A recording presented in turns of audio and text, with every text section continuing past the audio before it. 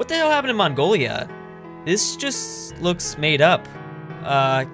Okay, it's the Chinese Shrek guy. Yeah, because he did get his former land taken. Or maybe I should say a swamp. These are the 7 major superpowers in the base game. These are the strongest countries on the map. Although for some of them, that could be debatable. But when it comes to bonuses in this video, these nations didn't get anything. So they're definitely not going to be looking as strong in this campaign. Now, of course, it doesn't matter who you are, where you are, or how small you are. All these places got major bonuses as long as you're not a part of that original 7. So let's talk about the 4 things I gave most of the world to help them become a superpower. Everyone got at least 1 million manpower, as well as a shit ton of equipment. They got more technology slots, and finally I had instant construction on for an entire month. Now, of course, some places are at more of a disadvantage than others just because of a lack of territory, but they definitely will be a bit stronger. They won't be as big of a pushover as they normally are. But already, I mean, look at Ethiopia. They're looking like they're going to win this conflict, like, right off the bat. I actually don't think Hitler's going to make it to the 1940s. Every single nation he declares war on is going to take a much bigger toll out of his country. I gotta admit, an AI Liberia with 4 technology slots is definitely something I never thought I'd see. And actually, now that I think about it, it is possible, even though it's absolutely ridiculous, that a war between the Dominican Republic and Haiti could now go nuclear. What the fuck have we done? East Asia has already broken out into a war, which now is also a good time to mention that these guys just immediately joined the Comintern. I thought that was kind of interesting. And back in Africa, this conflict has just been a huge stalemate. The problem is Benito's gonna run out of manpower before Ethiopia does. Oh, and that's not the only issue. We have an Ethiopian military with over 55 divisions. Geez, it hasn't even been a year yet. While back in East Asia, of course, Hirohito's just getting his ass kicked. Yeah, you don't want to be fighting all these nations at once. Not in a video like this. Real quick, before we continue, I know there's a surprising amount of people that watch my videos that don't actually own Hearts of Iron 4. Well, if you want to change that, there's a fantastic deal going on Humble Bundle Monthly. It's 12 bucks. You can get a Steam key for HOI4, as well as 2 other games. I've worked with this subscription service in the past. It's just amazing. They were giving away Civ 6 for 12 bucks. And of course, you'll be supporting this channel if you use the link down below, or you can wait to the end of this video and also put a link at the end during the shoutouts. Ooh, okay, this is an interesting one. Remember, this is now technically 2 major superpowers going at it. Oh, but I forgot their friends are gonna get involved. Okay, this just means the Siamese are gonna join the Japanese faction, or whenever there is a team that forms up. We also now have this conflict between Honduras with 18 divisions and El Salvador with 22.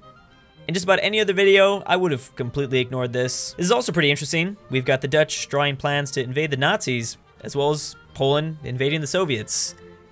Really loving this realism. Damn it, okay, I guess it doesn't matter if Austria is a world superpower. They still just don't want to exist in HOI4. And I'm really confused right now why Hungary has one of the biggest militaries in the world. 152? Okay, everyone got the same bonuses. I don't see how you guys got all this shit. We've got a pretty sexy Batman pact already in the Middle East. Unfortunately, this faction doesn't do much, so I don't think we're gonna see anything. Okay, that's the strangest one so far.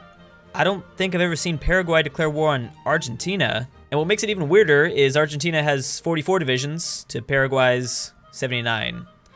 Alright, so they've been working on their military. Of course, okay, yep, the US is gonna get involved. But, you know, it might not be that big of a deal. They're obviously not as strong in this universe. And Ethiopia won. They've taken their territory back, and now Benito is probably crying back in Europe. This is pretty rare. I can't remember if I've ever seen this before. We've got a fascist uprising in Czechoslovakia. I don't think it's ultimately going to make much of a difference, though. The war in Europe has begun in 1938. Germany declared war on Yugoslavia, causing them to join the Allies. Alright, yep, world tension's already at 81%. The Yugoslavians, by the way, just stopped a civil war, and now they're fending off both Italy and Germany at the same time. Wow, alright, they are carrying the team on their back. For the most part, WW2 is pretty historical. Nothing too crazy is happening. At least until you get to South America and see that Paraguay has taken over all of Argentina. That's nice. No! Oh, I don't like this. Oh, I really don't like this. Maybe they ousted him as soon as he lost to Ethiopia. Oh, man. I'm gonna order a pizza to pay my respects. Oh, Mao. This is not a good time to go after China. I feel like I'm about to lose all of my favorite leaders in this game. Oh, good. I'm so glad we're not gonna miss this. It looks like one side is gonna declare war on the other. It doesn't really matter.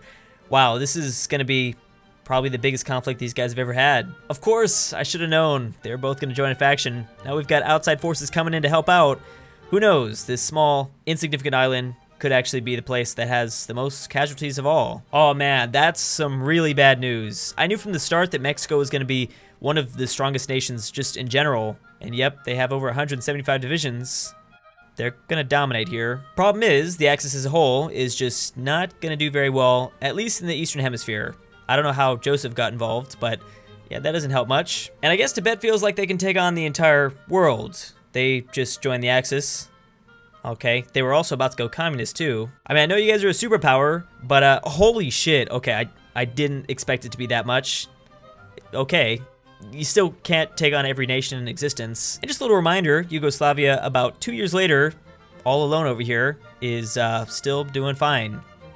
I think they might have taken some territory too. Iraq just took out the Saudis, and I just want to mention that this Sadabat Pact is actually one of the strongest factions in the game. Remember, all 4 of these nations, and Oman actually happened to join, all have like at least 50 divisions.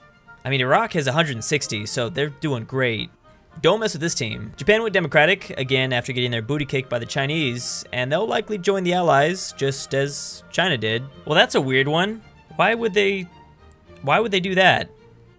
Yeah, that's not normal. The Axis is starting to slowly see a little revival here, with Romania taking over Bulgaria, joining the Axis, and 2 new members from Scandinavia. Oh, now Poland formed their own faction, but again, they are not to be messed with. This actually might have been a horrible idea. Also, yeah, this kind of sucks. Yugoslavia was about to have maybe the best game ever, especially if they made it to the peace treaty. But nope, Romania is going to ruin everything. But back to Papa Stalin pulling maybe an Uncle Adolf. By declaring war on all these very small, but obviously much more powerful countries, yeah, he might have just killed himself. This is hilarious because this front line isn't even filled with mostly Soviet divisions. They're the Chinese warlord that joined, and Mongolia and Tanutuva. That's what this shit's come to. And obviously there's been no movement here in one of the most important battleground islands. By far the most important in the entire war.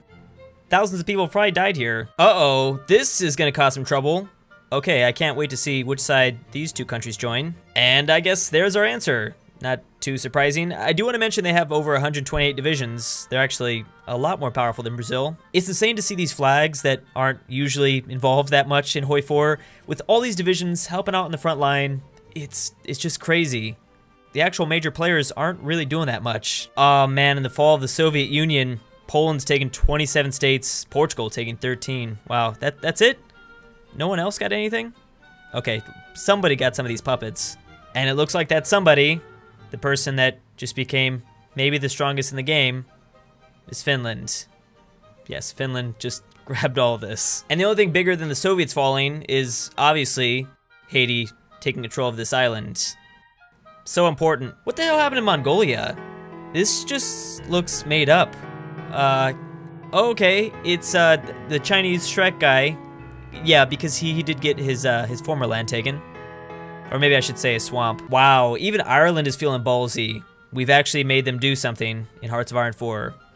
This is truly an amazing feat. Let's also check out some of the casualties, because the countries that have the most deaths, yeah, it's not really normal. British Malaya and Yugoslavia lost the most for the Allies, and second behind Germany for the Axis is Peru. And Paraguay right below them. This has just been an insane comeback. Maybe one of the best ones we've ever seen. And obviously in any other video, it wouldn't have been that big of a deal getting Portugal, Romania, and 3 Nordic countries on your side. But in this universe, it completely changes the war. Portugal just got even more land, and someone just puppeted Yunnan.